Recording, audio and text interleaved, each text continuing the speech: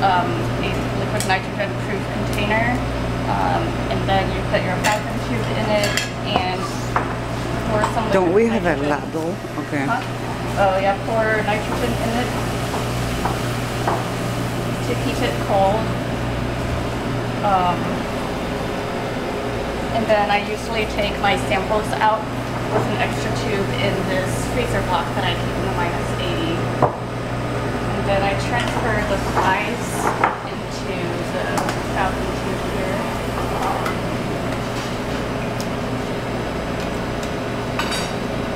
And then you just vortex it a few times. And in between vortexing, stick it back in the liquid nitrogen to make sure the samples stay frozen. I would probably do this maybe 3 or 4 times. And the vortexing is what makes all the heads fall off.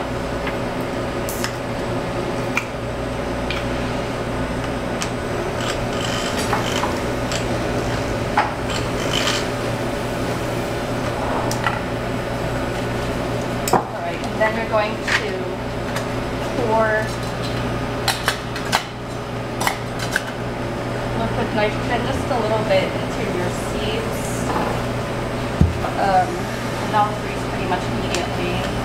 And then pour very quickly. Shake it a few times. The heads should fall to the middle sieve. Dump it out quickly. And then you just want to make sure you do all this really fast so that the heads don't fall. I usually take a paintbrush, dip it in this liquid nitrogen so that the heads don't stick to it. And then if you want to use the bodies, you can do the same thing here. The bodies are usually big enough so that they kind of just fall into the tube.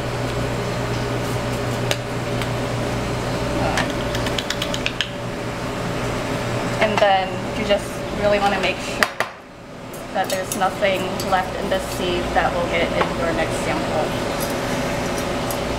So, yeah, should I do another one? No, I think that's great. Thank you, Eileen.